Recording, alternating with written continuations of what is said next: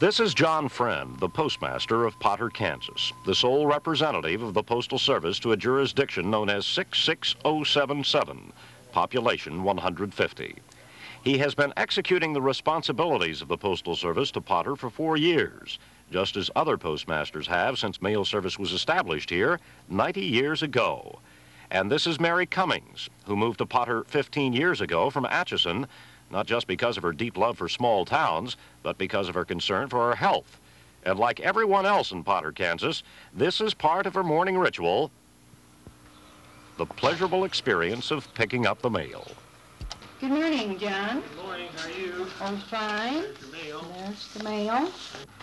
Well, it's a lovely day today. Yeah, quite a change from the birthday week, isn't It it? surely is. A lot of farmers will be in the fields before long. I hope so, but they're talking Ironic that small communities should pick the local post office for their social center. There's usually something so unsocial about it, with all its bureaucratic trappings, its posted bomb contingency plans, and long strings of FBI wanted posters. But at the Potter Post Office, some of those posters take on very personal meaning, because Postmaster Friend is a man of his name. So I enjoy it. I enjoy the people. They're the same, and yet they're different. They have different problems every day and different events happening in town. It is kind of enjoyable to me. I've kind of been around people quite a bit, and that's the thing I enjoy the most, is working with the people. Will you miss it? Oh, I sure will. Of course, I've been offered other positions in the Postal Service, but, I'm kind of small town at heart, I guess. There isn't much change in a little town like Potter, Kansas, but any change there is deeply felt, and it's usually felt with sadness. Because about the only way things change in a little town like Potter is by disappearing. 2 banks have already done that. So has a telephone office, a cheese factory, a lumber yard, a furniture store, a hotel, and a newspaper.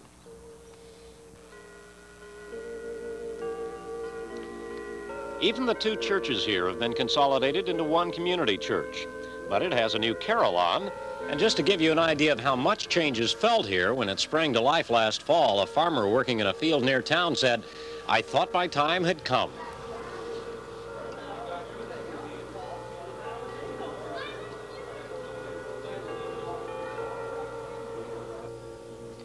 But the new carillon echoes through empty buildings, and if the post office goes, those echoes might become a death knell.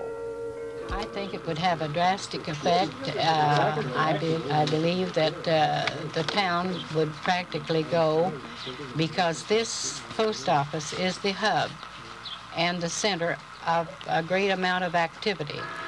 There is something incongruous about that Uncle Sam Wants You sign in the post office these days, as incongruous as the speeches the people of Potter keep hearing about the importance of revitalizing rural America. And they are wondering, during this crossroads in American history, if the American dream has changed. Wendell Anschutz, Place to Place, Potter, Kansas.